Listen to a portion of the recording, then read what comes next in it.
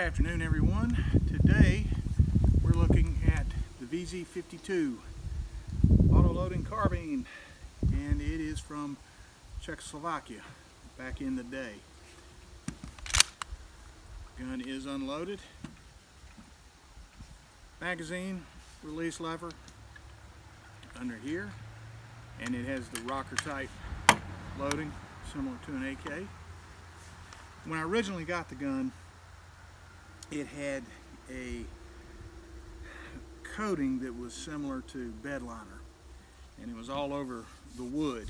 So using a heat gun and paint stripper, I was able to get that off and get it down to the wood. The wood had quite a few pits and cracks in it, which had to fill those in, and it's been sitting in storage for a long time. The gun fires a 7.62 by 45mm cartridge, which for me has been incredibly difficult to find. Some of these were upgraded. I think they were called the VZ-52/57, and they could take the standard 7.62 by 39. The Czechs just used that different cartridge at first. It has a side folding bayonet.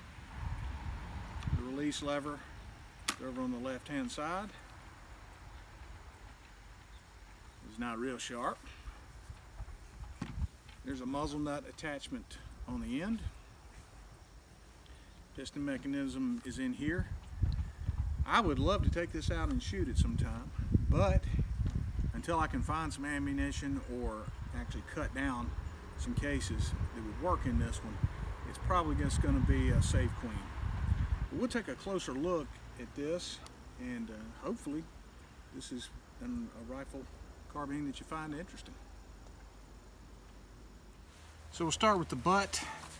It still has the plastic butt plate. That's what came with it. The originals had steel butt plate, from what I understand. Loading, similar to an SKS. Just release that and let it go.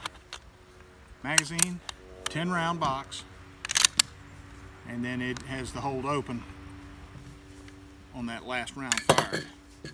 Magazine drops fairly easily. Serialized on the stock, and then the sling mount is kind of integral to the stock. The other mount up at the top. The bayonet release is there. Allows that to swing out and open. And then folds there. This is a bit of shielding here. It's a thin sheet metal aluminum type material. And of course in here is all the piston mechanism. And one of the things about it is takedown is fairly simple. In the back, there's a couple of pins. To press those, front cover comes up and off. Getting it back together is a bit of a hassle. There's a lot of spring action going on in this thing. Muzzle nut on the end.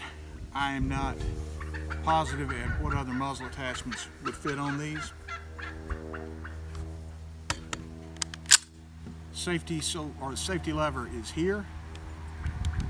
That is safe. Push forward, which is actually fairly convenient. Just push with that forefinger. Fire. Let's see what the reset is like on this.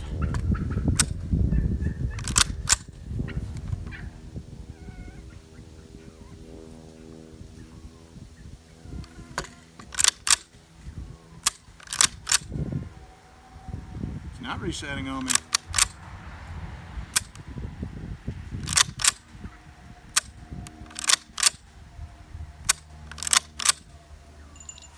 So when I'm manually cocking this gun, the trigger is back. Interesting.